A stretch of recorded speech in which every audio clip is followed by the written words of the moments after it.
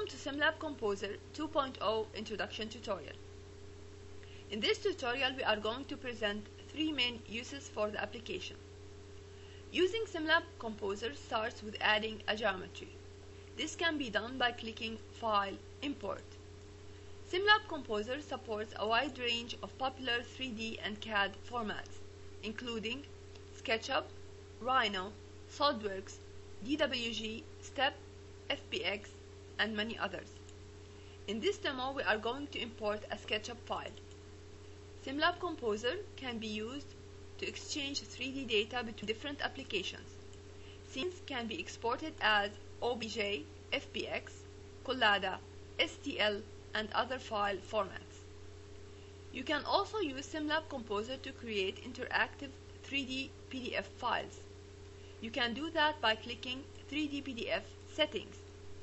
3D PDF Settings dialog gives you full control over the generated 3D PDF file. In this example, we are going to use the defaults. To create the file, we click Export and select the file name house.pdf. The generation of the 3D PDF file was done. The file opens with the popular and free Acrobat Reader. The user can view, rotate, and zoom the geometry. SimLab Composer is also capable of creating high-quality rendered images. It includes a library of realistic materials. In this example, I'm going to use glass from the material library. Rendering can be started by clicking the Render button. In this tutorial, we presented three uses for SimLab Composer. It can be used to exchange 3D data between different applications.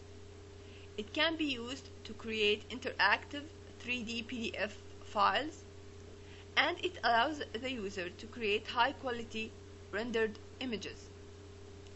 In addition to these capabilities, SimLab Composer has much more to offer for advanced users. Thank you.